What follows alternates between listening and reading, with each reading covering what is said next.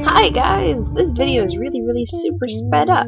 It's a Canada Day face paint because, you know, fun times. I haven't been doing many face paints recently, so I figured it would be the time.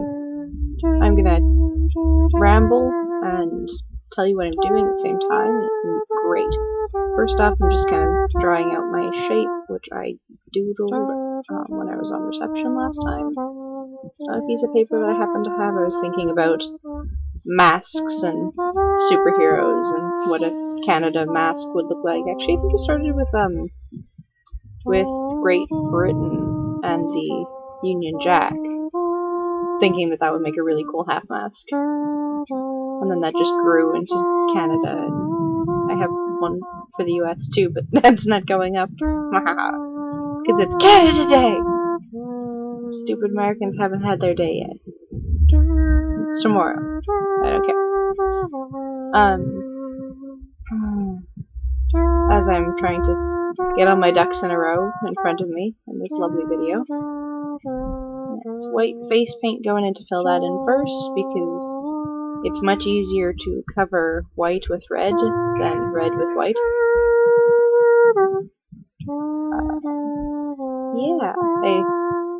Things have been going pretty well here, and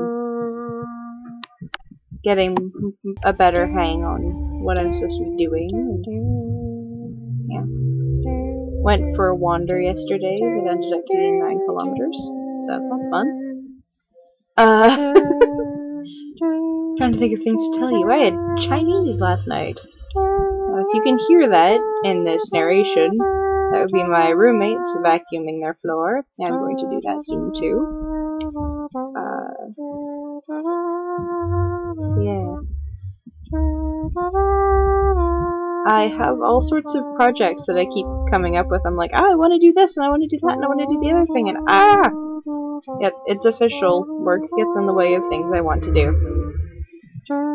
And I know nobody is surprised by this. If you can hear the roaring in the background, that would be the road with big trucks going down it. My weird thing I just did in the video there was me trying to blow on my eyelids to try the face paint there. It worked pretty well, actually. Yeah, I have a couple of projects in the mix. Got my massive cross stitch, which you guys can see once it's done. So it's so close to done, I don't want to show it to you right now. I have things I still need to knit. I'm sorry, Cassie. I planned to have them done in time to give to you before I left, but I failed. So I'll give them to you when I get back. And then I have, it's kind of, you know, once I finish the things for Cassie, I'll have free knitting needles. So I'm gonna knit this crazy, you know, knitted in the round griffin pattern toque and gloves and scarf and socks, and I don't know if I'm gonna get around to it. Well, probably. I'm here for a long time. But I think my current project right now, that whenever I'm done recording this narration and get this uploaded, I'm gonna go do, is I'm going to go stop by the craft store and see if they have materials for Annie. If you're watching this, Annie, remember when we visited the Crown Jewels, and we saw most of the crowns, and it was like, they're all so shiny. And then there was Queen Victoria's tiny little, like, fascinator crown, and it was adorable. And I was going, I'm gonna make myself one of those. Yeah, I'm gonna make myself one of those. I'm gonna go get the materials. I'm gonna do the thing. And then I'm gonna wear it around, and no one's gonna know what I'm wearing. Or maybe they will. And then I'll get in trouble. It won't be a good enough fake that I'll get in trouble. It'll be fine.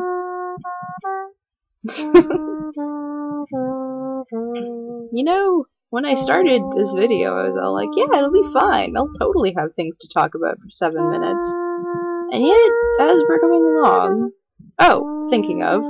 So once you're done filling in with your sort of grayish white color, because your face paints were dirty, go in with a lovely bright red, and fill in all the rest of it. It's fairly self-explanatory, really. And take a lot longer on it than I did, because this took me like a half an hour, and my edges are messy. It's sad. So if you're doing this, you put love and effort and care into it. Calgarians, I heard there were fireworks from the Center Street Bridge get pictures of that, you should hook me up with those, because that sounded really cool.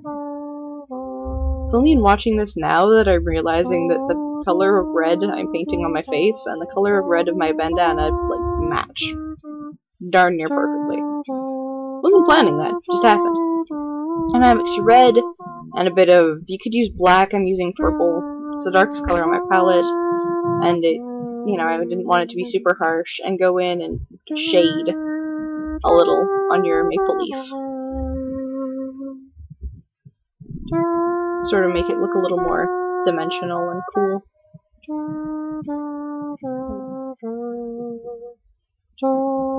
I miss people there. I miss all of you. I'm gonna go talk and see if I can maybe chat my way into a choir tomorrow, which would be delightful. So, got all that done, and then I tried to highlight the flag with my white eyeliner, but my white eyeliner was done. So, went and grabbed some white eyeshadow, which stuck really well to the dried face paint, actually. I was quite proud. And it was also sparkly, so it caught the light really well. Yeah. This is just going into any big spaces and kind of highlighting as light would hit your face, basically. Yeah. If there is light shining on you, it will hit these spots, so put some white eyeshadow there. Just make them brighter. Yay! And I'm taking a little bit of black eyeshadow to reaffirm my maple leaf, and then making my mask actually look like a mask. I have no idea what I just lip synced there. Like, I'm sure I knew when I recorded it, but now I have no idea. Yeah, just sort of shade in there, and there you go. You're beautiful. Happy Canada Day. Bye, guys. Love you all, and I'm sorry about the endless muttering in the background there.